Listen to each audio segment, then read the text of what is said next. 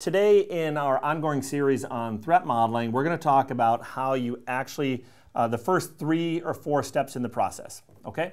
So you've already scoped your threat modeling effort by using use cases or system functionality, architecture. You've already kicked off the process by getting everybody in a room and setting expectations, giving people jobs and telling what their roles are going to be. Now you need to actually start entering data into your tool. Of course, you can use any of the 3 tools that we talked about previously. First, understand the business objectives. Document them. Talk to the business customer. We'll kind of role play. Mr. Business Customer or Mrs. Business Customer, what is this system supposed to do? What objectives are we supposed to meet using this system?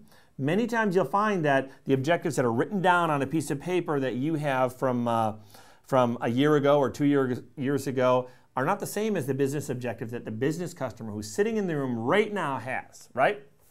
Believe them. Don't believe the piece of paper. Document the 2 or 3 business objectives that this system is supposed to meet. That way you'll know when you're failing or when you're not, when a hacker or a piece of malware is disrupting that achievement of that business objective. Second, define your roles. And by roles, you can think of roles as actors who interact with your system to achieve something of value.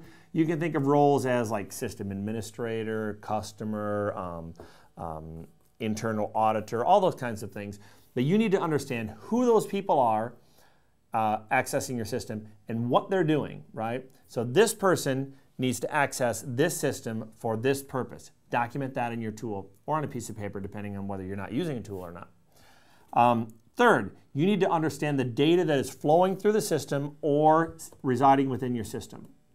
So not just the data, but the classification of the data, right? So data that says that Jeff Ingalsbe came in at the crack of 8 today and worked for 3 hours, took a break, took a lunch, then did, that may not be important at all to you, right? So that's classified way down here. Data that says that we invented a new way of doing this, right? It's going to make us $1 bazillion. That's really important to you. So with the business customer in the room, you need to decide the data that's in there, is this important or this important, right? Third, or fourth, lost track.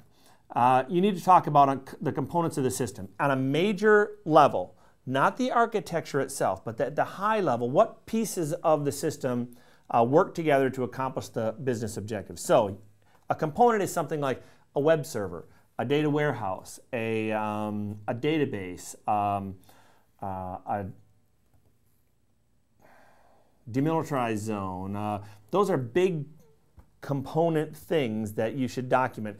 And what you do is you say this role interacts with this component of the system in order to transfer this data, and then we move to the next phase of our threat model, right? So join us next time for the next step in the process.